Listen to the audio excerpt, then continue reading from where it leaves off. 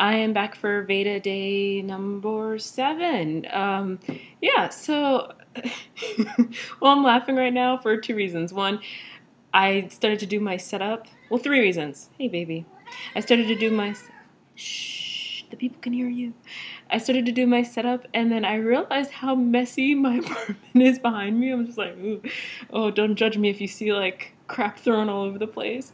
Two, I looked at my whole scope of videos that I've done for the past couple of days, and I realized I'm a little Debbie Downer, just a little bit, and yeah, no, not very entertaining. And three, my apartment windows like face south. So I'm caught between like east and west, obviously, and catching light. I wanted to catch natural light before, the sun went down. I don't know why that's funny, but it is. Um, I honestly don't have much to say today. Eh. Actually, I could kind of briefly talk about the Unbreakable Kimmy Schmit. It's on Netflix. I actually watched it a while ago, and I was going to try to rewatch it, like, or skim it to kind of give you an overview on it, but don't have a lot of time, so I'll just briefly say, like, I believe it was like 12 or 13 episodes. Um, it was funny. Like the first half of the series was really amusing and completely satirical, hilarious, sarcastic. They have a very interesting ensemble cast. But the latter half of the show got a little bit ridiculous, and I'm not gonna spoil it for anyone who's interested in watching it. But like the latter half of the show was just like, and I barely finished it. I'm the kind of person who, when I start a show, I finish it. So I finished it, but ultimately it wasn't. The end of it kind of like I kind of lost focus and I didn't pay that much attention. Um, yeah, and I'm not, and since I don't want to give out spoilers, I can't really say what happens. But the premise of the show is a girl locked who was, I believe she was kidnapped. She was kidnapped, and she was held hostage by a cult leader in a like a bomb shelter situation with three other women, and she was kept there for like 10, 15 years. She was kept there for a very long time. So she was captured in high school, and then by the time they broke her out, she was like, late 20s or so.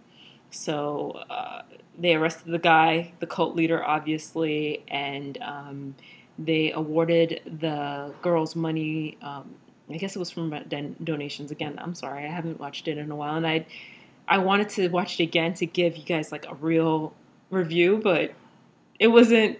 It's not the kind of show that I would rewatch again. Like, I would rewatch any episode of Doctor Who, like the latter Doctor Who's, like the 2009s and forward Doctor Who's, but this is not the type of show I'd rewatch, which makes it sound like I didn't really enjoy it, but the first part I enjoyed it. Anyhow, so they granted her money, and she decided, they did like a television talk show situation in New York, and instead of going back to, I believe it was Indiana, or Ohio or one of the middle states, no disrespect to the middle states, she decided, I'm going to stay in New York and make a life for myself in New York.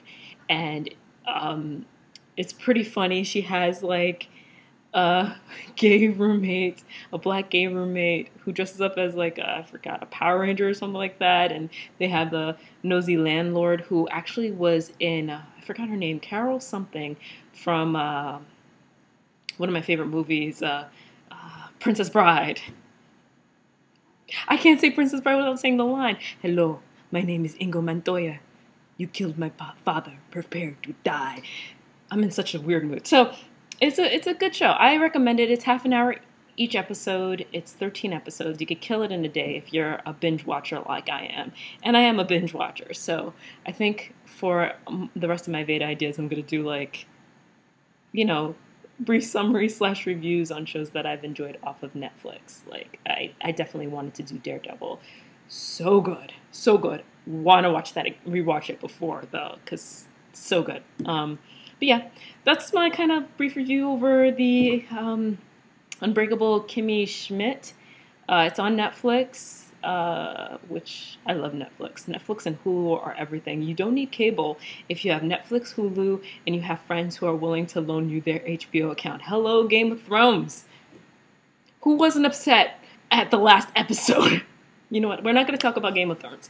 I will see you in the next video.